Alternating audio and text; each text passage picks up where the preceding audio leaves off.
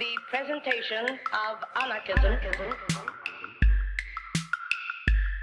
a social philosophy which aims at the emancipation, economic, social, political, and spiritual of the human race. The emancipation. Anarchist Essays is brought to you by Loughborough University's Anarchism Research Group. For more information on the ARG, see the link in the show notes or follow us on Twitter at ARGLBORO.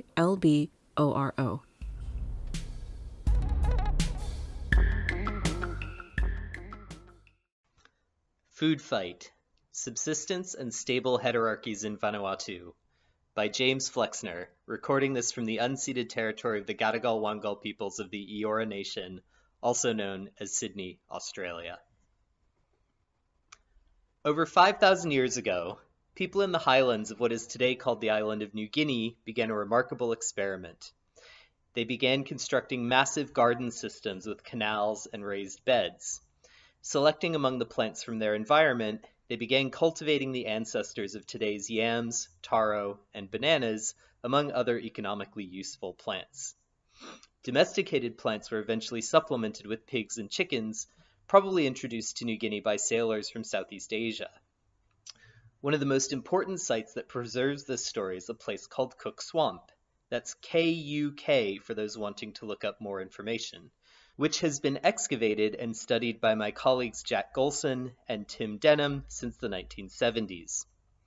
Everything from stratigraphic evidence, the layers in the ground that allow us to reconstruct the history of a place, to microscopic pollen and phytoliths, the fossil silicate remains of plant cells, tells a story of intensive and independent creativity in developing a unique form of agriculture. So what does a 5,000-year-old story about domestication have to do with our understanding of anarchy? To understand this, we need to follow one of the most deeply embedded myths in Western civilization discourse. It goes like this. Domestication of crops naturally results in a series of stages. As people settle by their gardens, settlements become towns, towns become cities, which become city-states and eventually empires. Even in the Mesopotamian region and other parts of the world where this trajectory was supposedly followed, the narrative is insufficient for understanding this deep past. Radically alternative trajectories, such as those in the region of Island Melanesia, give us powerful tools to challenge the apparent naturalness of our own societies. Despite the early appearance of agriculture in New Guinea and its expansion into Oceania with Lapita people, more on that later, what was meant to follow, urbanism, kingdoms, territorial conquest, and expansion, never arrived.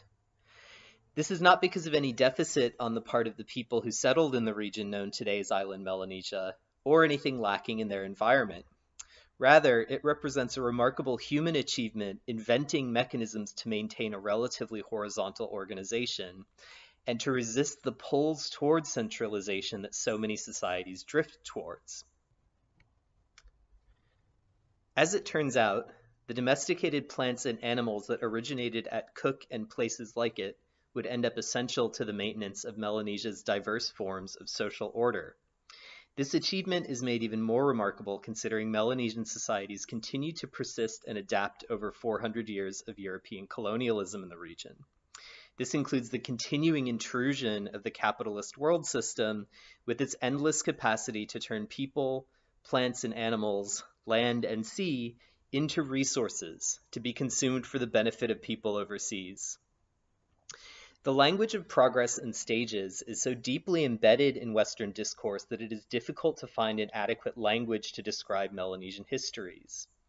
Too many terms suggest lack or inability. But we could say that if Western civilizations have given us hierarchies, cities, and empires, Melanesian civilizations invented horizontality and built self-sustaining island worlds. These islands, with their intensive systems of rotating agriculture, marine management systems, and exchange networks, are populated not only by millions of people, but a plethora of spirits and magical forces and beings that are integral to the functioning of those systems. Melanesians refer to the synthesis of their traditions, practices, and beliefs simply as custom or custom, a term I will return to in describing the islands of southern Vanuatu, where I have done fieldwork for over a decade. A little over 3,000 years ago, master navigators began a series of voyages beginning in the islands to the north of New Guinea. They would eventually sail south and east, crossing the nearly 400-kilometer sea gap between Makira and Nendo in what is today the Southeast Solomon Islands, becoming the first human settlers of what we would today call remote Oceania. The traces of these early settlements included distinctive dentate-stamped pottery. Archaeologists call this pottery lapita, and most agree that it is part of a larger cultural complex that bears the same name. Eventually, lapita navigators would locate and settle across an area that includes the present-day islands of Vanuatu, as well as New Caledonia, Fiji, Tonga, and Samoa. The sailing canoes that carried Vanuatu's initial lapita settlers also carried the crops and domesticated animals that would be essential to setting up new island societies. There is some evidence that initially people were able to subsist off of an abundant and predator-naive terrestrial fauna, resulting in the extinction of several species, including a land crocodile and horned tortoise, discovered by my colleagues at the Lapita Cemetery of Teoma on Afate Island. Eventually, however, people cleared land and established gardens and the rotating agricultural systems that continue to persist in the present. The pollen record from Vanuatu shows clear evidence for burning and reduction of rainforest tree species over time, and an intensification of these processes within the last 1,000 years. Yet the native forest was never completely eliminated in much of Vanuatu as it has been on other Pacific islands. Rather, the rotating system allows forest cover to return in fallow plots. Pockets of forest are also retained in high slopes and steep valleys as a source of building materials and wild foods. When people arrived in the 5 islands of southern Vanuatu, which are the ones where I've been doing archaeological fieldwork since 2011, they found a variety of island environments. One can imagine people were initially drawn by the active volcano of Tana Island, Mount Yasur. Yasur sends up a regular fireworks display, launching ash and tephra bombs hundreds of meters into the air, and could be seen as well as heard from far away indeed, particularly at night. The constant eruptions of Yasur provide an incredibly rich soil for growing crops on Tana, though it can also pose a risk all too well understood by the people who live in nearby villages. Tana is surrounded by 4 neighboring islands. Aramongo is the largest of the group at over 850 square kilometers. It too is a volcanic high island, though no longer active, its volcanoes having gone dormant long before the first people arrived in the region. Anarchism is another high island featuring even more ancient soils. Because of the tectonic activity in the area, a coral spit to the east of Tana has been uplifting to form the tiny island of Aniwa, less than 10 square kilometers in area and the high point just over 40 meters above sea level. Futuna was formed under similar circumstances, an undersea volcanic cone covered in coral reefs that has now grown to a similarly tiny island, but with extremely steep slopes reaching over 650 meters above the sea. When people first arrived in southern Vanuatu, the larger islands would have been immediately appealing given their agricultural potential. However, Aniwa and Futuna would have represented great opportunities to collect marine resources and seabirds, and a more marine resource-oriented subsistence on these islands remains a pattern today. 1,000 years passed after initial settlement. By about 2,000 years ago, populations would have expanded into the mountainous interiors of the larger islands. During this time, people first developed new potting traditions, such as a distinctive fingernail-impressed pattern my colleague Stuart Bedford has documented in southern Aramongo and northern Tana. Eventually, people abandoned pottery production altogether. Cooking pots were replaced with the ubiquitous oceanic technology of the earth oven, which used a lined bed of hot stones to cook vegetables, meat, and lap-lap, which are puddings made of grated starchy root crops, leaf vegetables, meat or fish, and occasionally treats such as coconut or pawpaw. Roughly 1,000 years ago, a few key events happened that are difficult to disentangle into any simple causal explanation. human populations continued to grow in the region, resulting in an expansion and intensification of cropping practices. On Anarchism, clearing in the uplands resulted in erosion, but people took advantage of the newly formed alluvial deposits by investing in terraced, irrigated pond field systems designed to maximize the productivity of taro. The people of Futuna likewise built extensive terraced crop systems across the steep slopes of their island. Around this time, we also know there was an incursion of newcomers from over the seas to the east. The next wave of oceanic navigators spoke distinctive languages from the Polynesian family tree. Today, the remnants of this linguistic adoption exist in the Futuna-Aniwa Polynesian language, which is more closely related to Hawaiian or New Zealand Maori, languages from thousands of kilometers away, than it is to those of the neighboring intervisible islands in southern Vanuatu. In addition to a new language, people brought new aspects of food and drink with them. Oral traditions and linguistic evidence suggest that kava, despite being originally domesticated in central or northern Vanuatu, was a Polynesian introduction in southern Vanuatu. Kava produces an intoxicating beverage made by straining water through the chewed root of the plant through a husk of palm bark. Drinking it produces a heady buzz followed by a deep sleep. Traditionally, it was exclusively a beverage for the chiefly classes. There is also some evidence that pigs may have been introduced or reintroduced to the region by the Polynesian sailors. Within this context of cross-cultural interaction, agricultural intensification, and changing everyday practices, my colleagues and I have argued that what constitutes custom in southern Vanuatu today began to emerge. The agricultural systems and marine resource management practices not only produce enough for subsistence, but abundance and surplus. Again, Western discourse has suggested that it is this production of surplus that self-aggrandizers exploit to gain power and prestige, resulting in runaway processes of centralization that eventually allow for the emergence of kings and states.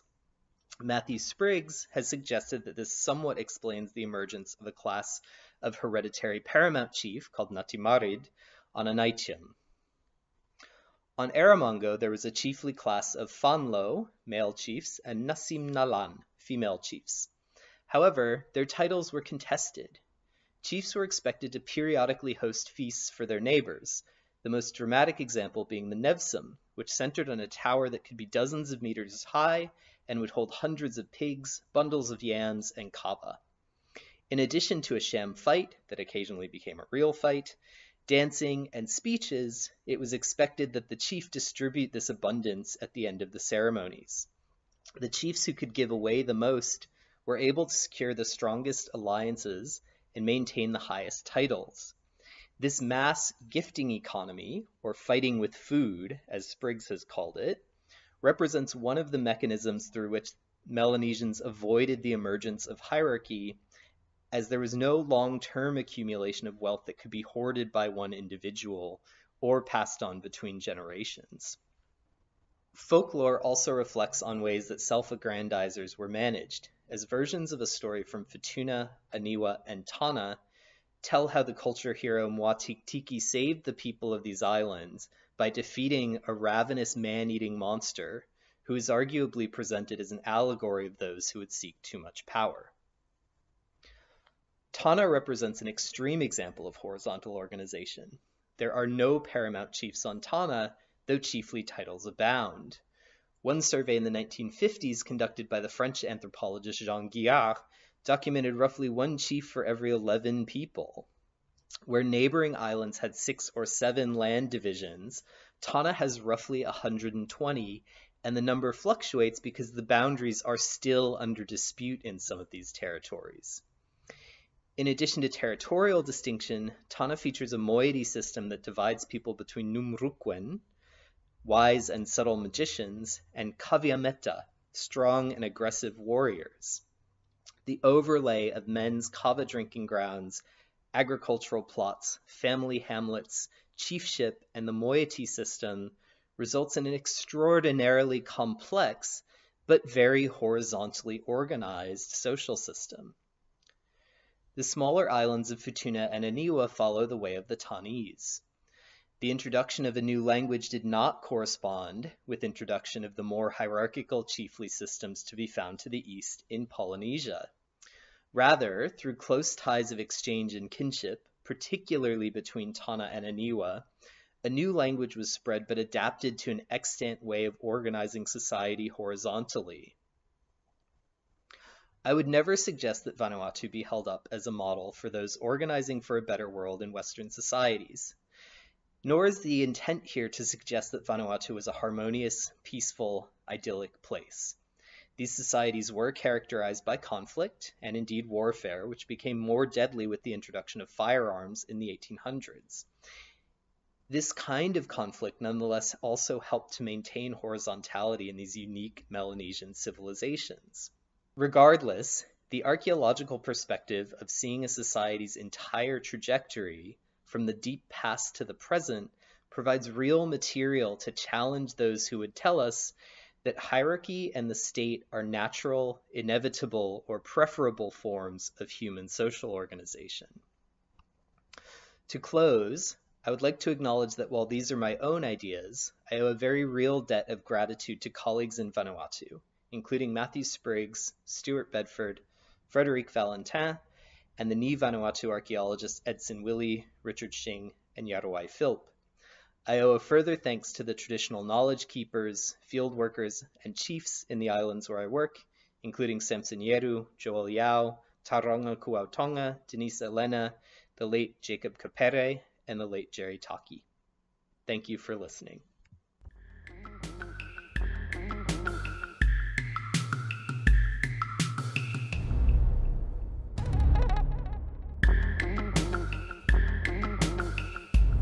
Thank you for listening. To help others find Anarchist essays, please rate and review us wherever you find your podcasts. And if you're interested in anarchist ideas, why not check out the journal Anarchist Studies? For over 20 years, Anarchist Studies has been publishing original research on the history, theory, and practice of anarchism. For more information, visit www.lwbooks.co.uk/anarchist-studies.